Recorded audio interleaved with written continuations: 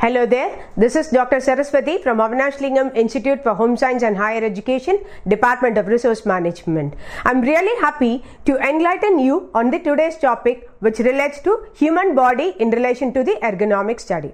If mechanics has been defined as a science dealing with force and motion, then body mechanics is of course a science dealing with body forces and motions. So the term body mechanics is itself a popularization of kinesiology, a scientific study of body movements, and this has been stated by the person Duval. Now, body mechanics is of interest because of a desire to keep the homemaker's cost of work at minimum. Now, the physical cost of work can be too high in fatigue and even for a light work if the natural structure and the function of the body are disregarded during a work performance. Now, and another factor here is an untrained worker often will work against her body rather than let her body do the work for her. The physical cost of work can be then out of proportion to the amount of work in technical sense of foot or pound or in energy expenditure or in discomfort or the strain that the homemaker has felt. Definition and basic mechanics. In biomechanic analysis, the body segments are assumed to rigid links that rotate about joint center. Rigid body mechanics are based on Newton's law and deal with interrelationship among the forces acting upon the rigid bodies.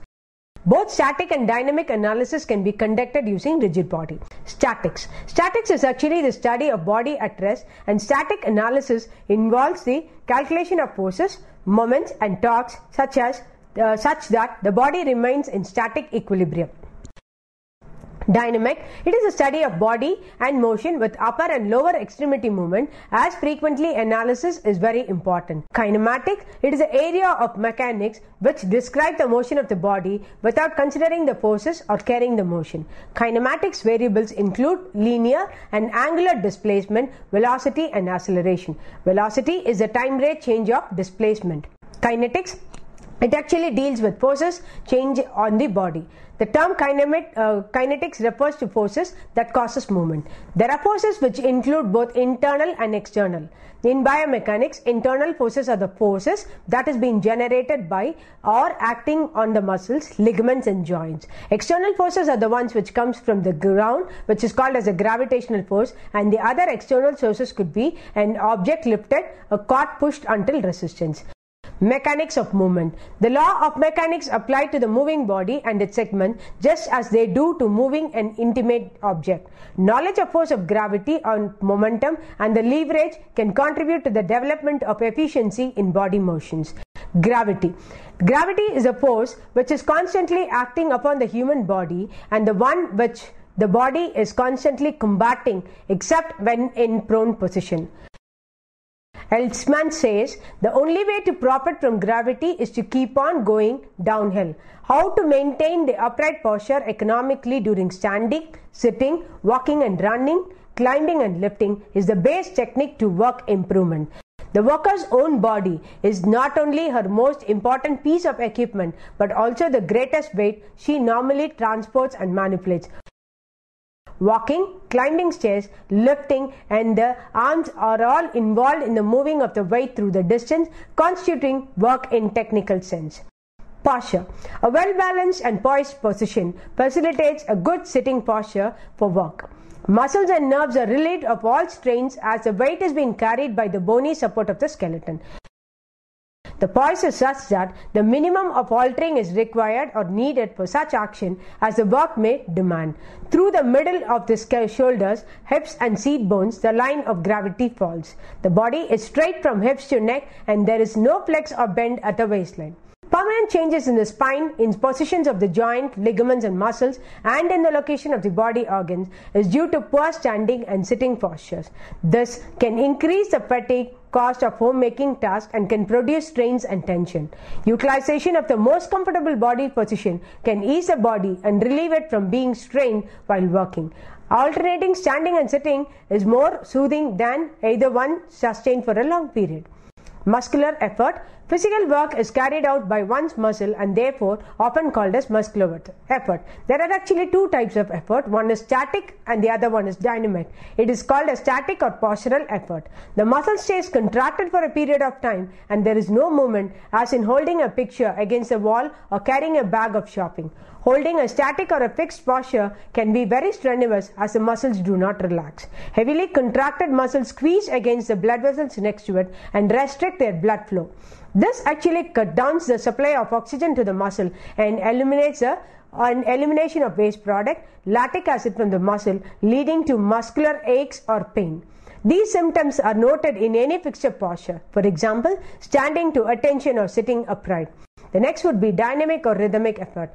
Rhythmical contraction and relaxation of muscle resulting due to movement, as in pulling, opening a drawer or walking upstairs. Dynamic work is less tiring and more efficient than static work. This is because during dynamic work, a muscle contracts and relaxes rhythmically, which makes it act like a pump for the flow of blood in the blood vessel, allowing the blood to supply more oxygen and take away more lactic acid than during static work. What are the types of muscle that we have in our body? We actually have three types of muscle. The smooth muscle tissue, which is actually seen within the walls of the organs. Now the second one would be the cardiac muscle. As the very name suggests, it is the muscle of the heart. The third is the skeletal muscle tissue, which constitute the muscle that make us move. The skeletal muscle is actually made up of bundles of muscle fiber that contract together in one direction. When a muscle actually contracts, during the movement, the fibers of the muscle reduces in length, so that the amount of movement that the muscle produces actually depends on the original length of these fibers. Number of fibers that a muscle contains and the cross-sectional area of the muscle is actually the key factor on which the strength of the muscle depends. Muscular endurance. It is the capacity of the muscle or the muscular group to stay contracted over a period of time.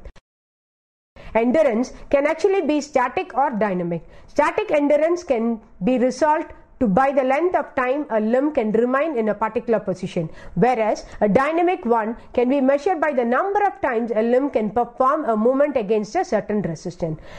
Next is muscular strength. It is the utmost amount of force that a muscle can put forth under maximum contraction. The amount of force that can be applied by the limbs depends on the body posture and the direction of force.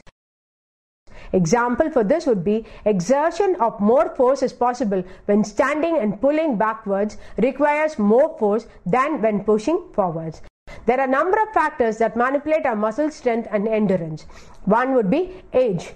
The strength of a teen and early 20s is always seen at its maximum, and it reaches its maximum by the middle to late 20s, relax at this level for 5 to 10 years and subsequently begins to decrease steadily.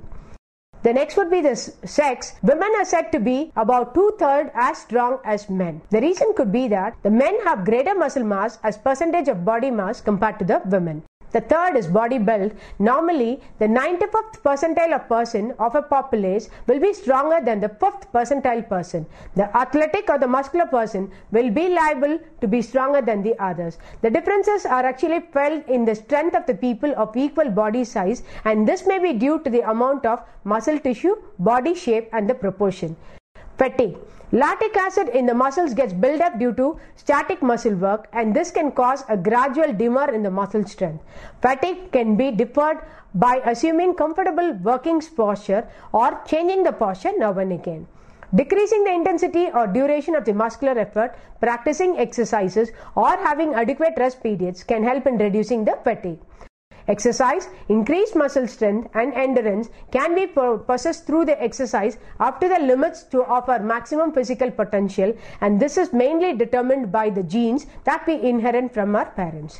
So when you have high humidity, it decreases the muscular performance and their endurance. Cold does not affect the muscle strength at all if the user is going to use it with adequate protective clothing, but it can definitely affect their manual dexterity.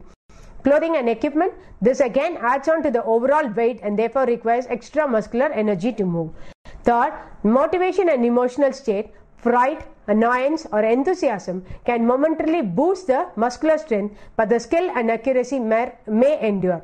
Nature of a job. Manual workers are appreciably stronger than the other types of worker. Postural aids. Backrest amplifies pushing strength by directing all the strength forwards. Footrest amplifies the pulling strength by letting the worker to brace our legs. The amount of force that can be applied by the limbs depends on the body posture and the direction of force applied. What could be the optimal need of muscle power? That is to avoid any kind of bend, avoid keeping an arm outstretched, work sitting down as much as possible, arm movement should be opposite and symmetrical, working field should be at its best distance from the operator, hand grip, operating levers, material should be arranged around the workplace, and handwork can be raised above the forehand and elbow. Body mechanics, although concerned chiefly with energy setting, includes a feeling of comfort and discomfort associated with contracting muscles and skeleton. Among its major principles include keeping the body parts in alignment, considering the center of gravity of both body and the article that is to be handled, using the muscles effectively, taking advantage of the momentum, rhythm in the movements. Other principles include remain close to the object, use short lever arms for better control and efficiency with less strain, maintain the center of gravity close to the object, and widen the base of support and the position the feet according to the direction of the movement one will use to perform the activity. Use the largest and the strongest muscle of one's arms and legs and trunk. Avoid twisting the body when one lifts when possible. Push, pull, roll or slide an object rather than lifting it. When any parts gets out of line, the muscular effort is required to maintain the body balance in addition to whatever work the body is doing. Strains may also result. When there is a problem of maintaining balance, a border base of support is definitely necessary. The feet may be wide apart or parallel with one in advance of the other. Energy cost of homemaking activity. The performance of each homemaking task requires several types and combination of the effort. For instance, some mental effort is definitely necessary to direct the doing of any task, even the routine ones such as dressing, sweeping and dishwashing, which are done almost automatically by most homemakers.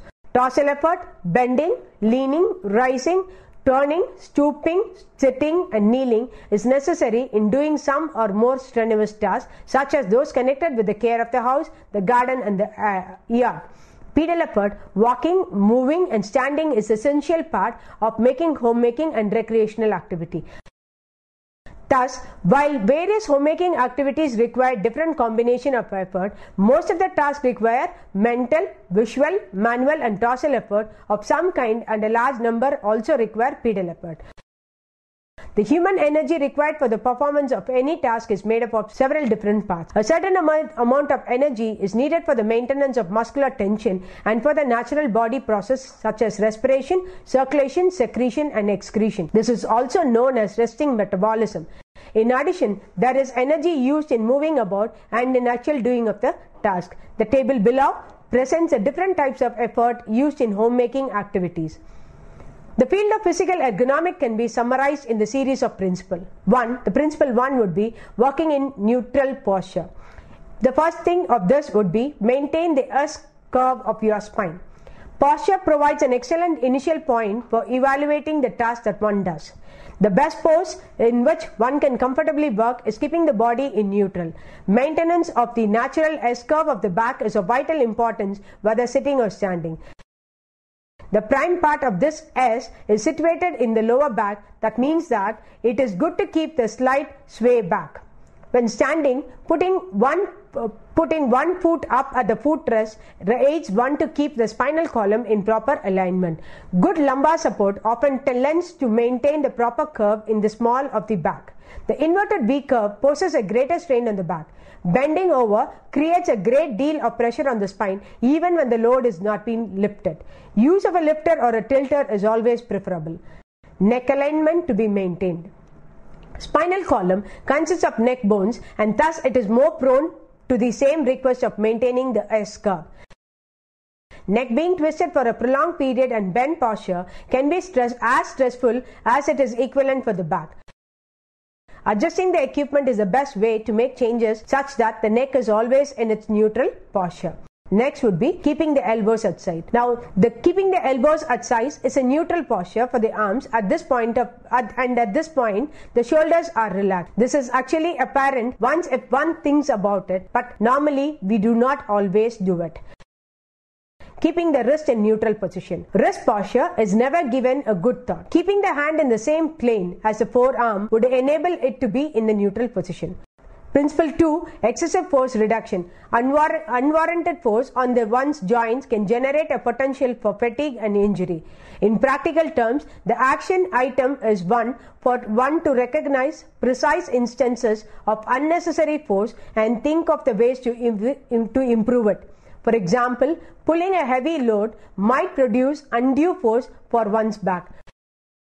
To make it easier and comfortable, the wheels of a cart can be sufficiently large and that there are good grips on the cart, or to use a power tigger which could make it easier. Having the hand hold lessens the exertion of one's hand that needs to bear the same amount of weight. Principle 3. Keeping everything in easy reach. This principle is redundant with the posture in many instances, but it facilitates to evaluate a task from this specific view. One concept involved in this is reach envelope, a semicircle that the arm constructs as it reaches out. Frequently used things should ideally be within the reach envelope of the full arm. Rearranging the work area and moving things closer to the worker solves many problems. Identifying the things that one reaches a lot for and change the location of the thing is as simple as mentioned if one works with the presence of mind. Of course, it is a matter of habit that the worker could be easily move closer to the things that he or she continually reaches for often. If in case the work surface is too big, leading the worker to reach across to get something, then favorable option is just to get a smaller surface. Principle 4. Proper work heights. Right working height can make things easier. Performing most work at the elbow height is advisable whether sitting or standing. What are the exceptions of this particular rule? Lower than the elbow height is actually suitable for heavier work. A height above the elbow is opted for precision work or visually intense work. Adjusting the height of the work table can be done by extending the leg or cutting them down. If that is not feasible, then one can either put a work platform on top of the table. This would actually raise the work up or to stand on a platform. Principle 5. Excessive motion reduction. The number of movements one makes with fingers, wrist, arm or their back throughout a day. Use of power tools whenever likely is the simplest means to reduce manual repetitions. Changing the layout of the equipment to eliminate motion is also opted for. Uneven surface or lips in the way can be changed and thereby one can eliminate motions. Principle 6. Minimize the fatigue and static load. Static load is holding an object in the same position for a period of time. This is possible to create fatigue and discomfort that definitely can interfere with work. A good example would be writer's cramp. It is needless to hold on to a pencil very hard for a long period. The muscle exhausts after a time and start to hurt. This act can be eliminated if the worker preferred to use a fixture. Principle 7. Minimize the pressure point. Contact stress is commonly used term for pressure points. Squeezing hard is the best example to be cited for. Onto a tool like a pair of pliers, having a cushioned grip or contouring handles to soothe the hand could solve this problem. Inclining or pressing one's forearm against the hard edge of a furniture definitely can create a pressure point. Now, padding the edge of the furniture solves this problem. Similarly, when standing on a hard surface, the same points can be felt. That heels and feet can begin to hurt and the entire legs begin to tire. The best solution for this is to use of anti-fatigue matting or special insoles for their shoes. Principle 8 is providing clearance. Essential work areas need to be set up such that one has enough room for their head, their knees and feet. This is the concept that relates to providing clearance. In order to prevent the worker from having to work in contorted posture or reach work area must have sufficient space. This enables a worker from having to bump into things all the time. Another perspective to this principle would be that equipment built and the task setup are in such a way that nothing blocks their view. Principle 9. Move, exercise and stretch. Healthy body requirements are exercise and stretching, which means that muscle needs to be loaded such that their heart rate needs periodic elevation. Based on the type of work one does, different exercises on the job can be useful. Like stretch and warm up before any strenuous activity is useful for physically demanding work. Taking a quick energy break every now and then and to do few stretches is sufficient for a sedentary worker. Shifting of posture is ideal for one who sits for a long period. Adjusting the seat up and down throughout the day can also be of additional help. Move, stretch and change position often reduce fatigue. Principle 10. Maintaining a comfortable environment. This principle involves working in suitable environment and it should be a worker-friendly environment. Lighting would be the most commonly faced issue. Highly polished computer screen reflects every stray bit of light around always, and it always poses a problem in a computerized office. Similarly, insufficient lighting can also affect the worker very badly. Glare, shadow and just insufficient light can produce a lot of issue on the worker. It drastically affects the performance of the worker. Task lighting had been an advantage to such problems in many instances. Vibration. Vibration is an additional and frequent problem. As an example, vibrating tool can be dampened to reduce its effect, making displays and controls explicable. Advancement of work organization are the principles which is to be followed in the physical ergonomics. Now, I would like to conclude to say that it is far easier to prevent injury than it is to fix them after they occur. So, it is a responsibility of the employer to provide a safe, work-friendly environment, and it is a responsibility of the employees too to use the good body mechanics and maintain healthy lifestyle habits to prevent injury. Thank you.